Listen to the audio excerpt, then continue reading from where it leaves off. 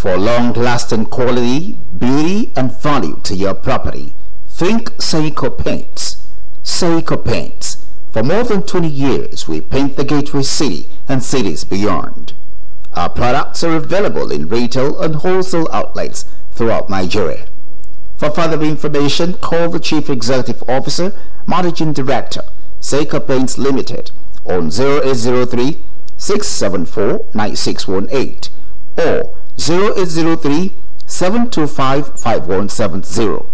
You can also reach us at 23 Olufemi Ajayi Street, Ifako Ijayi, Lagos, Nigeria.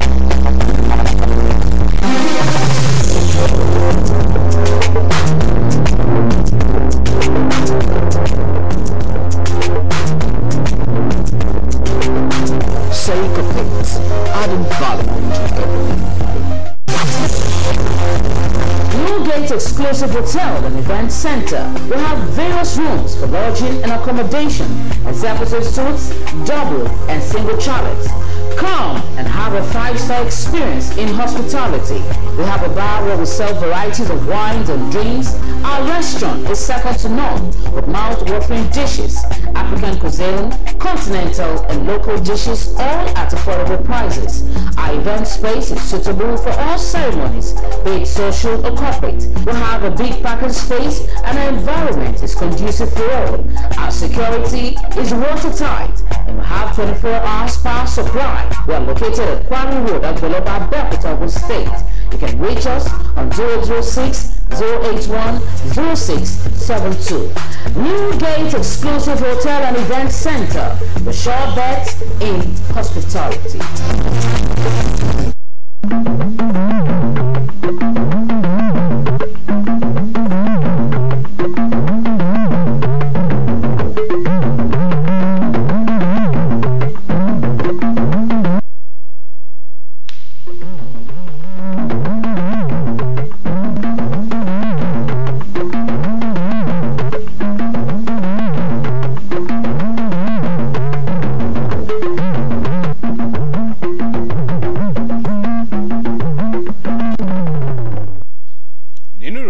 Àṣálẹ́ òní àwọn ètò tí wọ́n là kalẹ̀ fún ayẹyẹ òmìnira orílẹ̀-èdè Nàìjíríà ni ó bẹ̀rẹ̀ ní ìpínlẹ̀ Ògùn.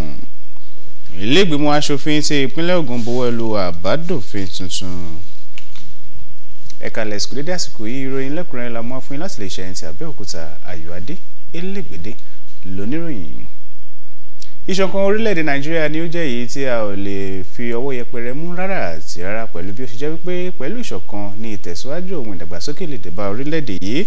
Gómìnà Dàpọ̀ Abíọ́dún ni ó sọ èyí di mímọ̀ níbi ìsìn Jumat léyìí tí wọ́n ṣe lónìí láti fi sàmì ayẹyẹ òmìnira orílẹ̀-èdè Nàìjíríà ọdún 63 rẹ̀. Hakeem Jimoh ló jábọ̀ ròyìn náà ẹ̀gbọ́ síwájú sí. Àwọn aṣáájú ẹ̀sìn Islam, àwọn ọba aláyé títí tó fi lórí àwọn lọ́gàlọ́gà irinṣẹ́ ọba ní ìpínlẹ̀ Ògùn ni ó péjọ sí mọ́ṣáláṣí àpapọ̀ ti ilẹ̀ Ẹ̀gbá tó wà ní kọ́dún ti Abeokuta fún ìrun Jímọ̀ pàtàkì láti sàmì sí ayẹyẹ ọdún 63 ti ìgbòmìnira orílẹ̀-èdè Nàìjíríà. Nífàsílẹ̀ ti ilẹ̀ Ẹ̀gbá Taofik Amọ́lọ́gbẹ́ ní àwọn orílẹ̀-èdè Nàìjíríà wípé kí wọ́n ní ìgbẹ́kẹ̀lé nínú ìjọba ní gbogbo ìpele kí wọ́n lè ṣe alábàápín àti ìrírí ìdàgbàsókè ní orí ọ̀ràn lórílẹ̀-èdè yìí. Àwọn òfin yàtọ̀ fẹ́ fi ògbó fún ọlọ́run nítorí pàtàkì ìpẹ́ kò sẹ́ni kan tó lè là wá kú òpè tó ju eré wọn lọ. Gómìnà ìpínlẹ̀ Ògùn Dàpọ̀ Abíọ́dún ẹni tí wọ́n ṣojú fún rọ àwọn ọmọ orílẹ̀-èdè Nàìjíríà wípé kí wọ́n máa tẹ̀síwájú nínú gbígbé nínú ìṣọ̀kan ìgbọ́ra-ẹniyé àti àpapọ̀ ìmọ̀ kí wọ́n lè ṣe àṣeyọrí nínú ètò tí ìjọba gbé kalẹ̀ fún àwọn ọmọ ènìyàn ní orílẹ̀-èdè yìí. Ìmáàmù àgbà ti ilẹ̀ Ẹ̀gbá Sheikh Saudala Bambola ní ọgbà ọmọ orílẹ̀-èdè Nàìjíríà lójú wípé orílẹ̀-èdè yìí yóò nínú ìtẹ̀síwájú àti ògo. Wọ́n gba àdúrà fún ìlọsíwájú ìpínlẹ̀ Ògùn àti ilẹ̀ Nàìjíríà lápapọ̀. Ọlọ́mọba ní Nàìjíríà náà pẹ̀lú Nàìjíríà rẹ̀.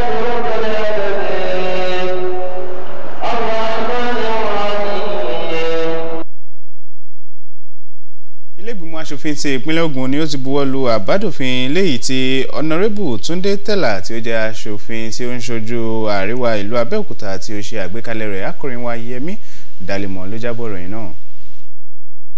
Ìpínlẹ̀ Ògùn fún àwọn tí ó dipò òṣèlú mú àti àwọn èèyàn míì ti ọdún 2023 ni ó doríkọ ọ̀nà láti rí pé ẹ̀sọ̀ pẹ̀sẹ̀ àti ìlànà wà lásìkò tí ìjọba bá ń ṣe àwọn ètò rẹ̀ gbogbo tí yóò sì fi ọ̀wọ̀ fún àwọn ẹni tí ọ̀wọ̀ yẹ lásìkò tí ètò bá ń wáyé lọ́lọ́kan-ò-jọ̀kan.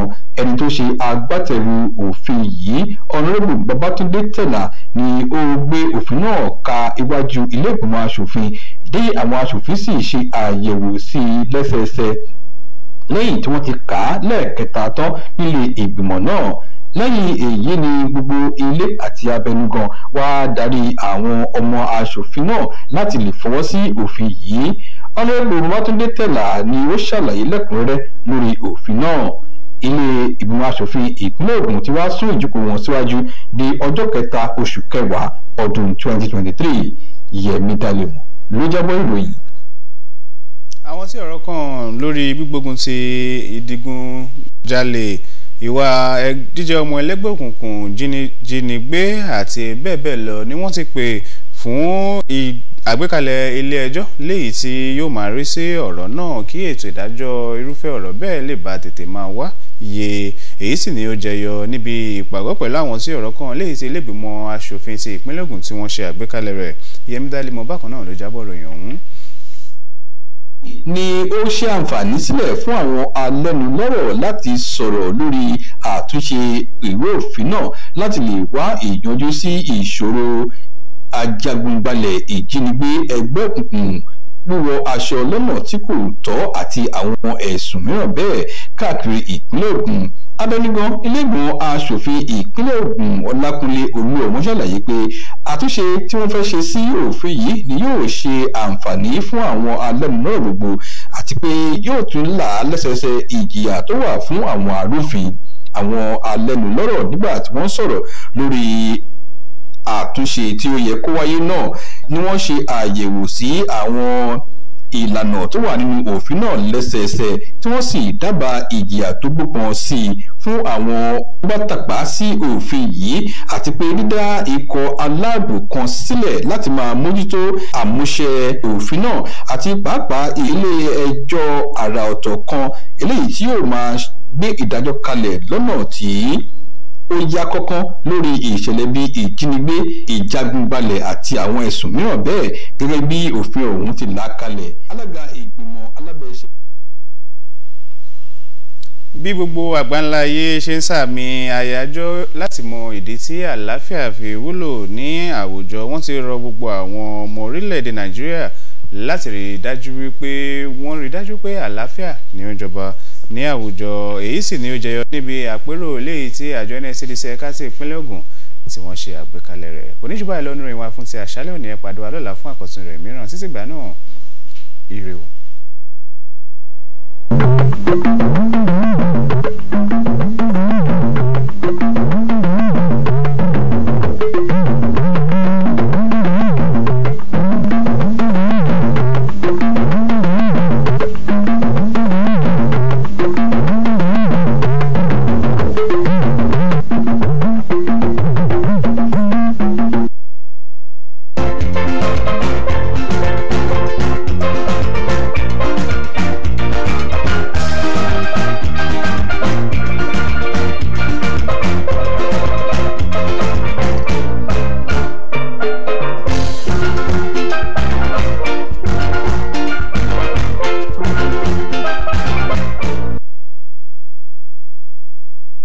News for the deaf. My name is Sheyi Okunbayo. The unity and diversity of Nigeria is not negotiable but require concerted efforts of everybody to continue to advance the cause of the country among the Committee of Nations in the interest of its development. Ogun State Governor Dapo Abiodun stated this at the special Jumat service to mark the 63rd independence anniversary of Nigeria. Meanwhile, a special Jumat service has been held in Emeko to mark the 45th Emeko Igbori Koti 2023 Day celebration. Chief Imam of Imeko Muslim Community, Sheikh Abdul Karim Abdul Mujid, urged Nigerians to have special love for their communities to receive more of Allah's reward. In another development, Ogun State House of Assembly has passed into law the Bill on the Official Orders of Precedence of Public Officers and Other Persons Law 2023, sponsored by Honorable Tunde Tella, member representing Abeokuta North State constituency. Parliamentary correspondent Yemi Dalimo, who reported this, says other engagements of the House of Assembly were also tilted towards the progress of the state. Stakeholders on anti-land grabbing, kidnapping, cultism and other related matters have advocated the establishment of special tribunal and security task force to tackle problems associated with land grabbing and other offences in Ogun State. This was at a public hearing organized by Ogun State House of Assembly on a bill for amendment of a law to prohibit entry and occupation of landed properties, anti-violence and fraudulent conduct in relation to landed properties, armed robbery, kidnapping and other related matters in Ogun State. Meanwhile, as the world marks 2023 International Day of Peace, the need to treat everybody with fairness and equality for peaceful coexistence in the society in line with Sustainable Development Goals 16 takes the center stage at a forum organized by the Nigeria Security and Civil Defense Corps, Ogun State Command. A total of 94 youths have successfully completed 9 months training on various vocational skills, courtesy Peter Akinola Foundation. Kemi Orunsolu, who witnessed the graduation ceremony at the PAF office located at Kilometer 10, Abeokuta Lagos Expressway, Abeokuta, Ogun State, reports that the trainees were empowered with startup kits and working tools. Meanwhile, a multi-sectoral approach is required to ensure the successful rollout of cervical cancer vaccine in Nigeria, slated to begin 24th of October in 16 states across the geopolitical zones. Guests on Good Morning Nigeria believe with diligent implementation, cervical cancer may be eliminated in Nigeria. And that's the size of our package for today on our News for the Deaf. Good night.